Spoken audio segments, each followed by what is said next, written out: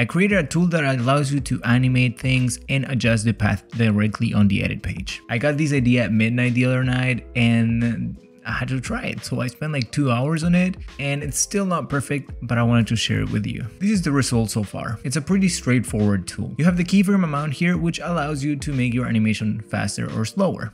The in and out buttons allow you to choose if there's an intro and an outro, or just an intro or just an outro animation. Now the motion blur, it's pretty straightforward. Adjust it to your liking.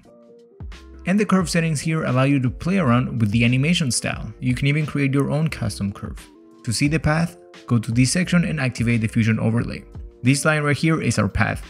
You can move it around and also adjust the curvatures. And if you want to make it have some more interesting movement, add more points to it. If you right click and select insert and modify, you can add more points in between the starting and the ending point. If you would rather have a linear path, right click, then select all, and once all the points are selected, right click again and choose linear, or simply press Shift L. If you want to smooth your point and add curvature, select all and then press Shift O, or go through the right click menu and then find that option. You can also animate your curve. I would use these mostly if I want to have the outro be different than the intro. So let's say I wanted to go out this way. So what I would do is go more towards the second half of the clip, add a keyframe here, and then move the points to the position where I wanted to go out to.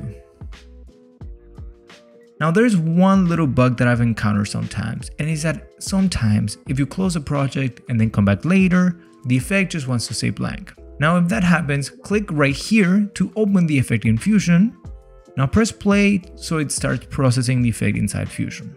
And then go back to the edit page. This will activate the effect again and you will be able to see it on the edit page. Sometimes if you have multiple clips, this actually fixes it for all the clips at the same time, for some reason. If you guys do encounter this issue, let me know down in the comments. But I will be working on trying to find a fix for it. And if you have any recommendations on added features, let me know too. Now to download PathMaker, go to the freebie section on the SUALVI website or just click the link down in the description. So that is it for this video. If you want to keep mastering DaVinci Resolve, make sure to watch this video right here.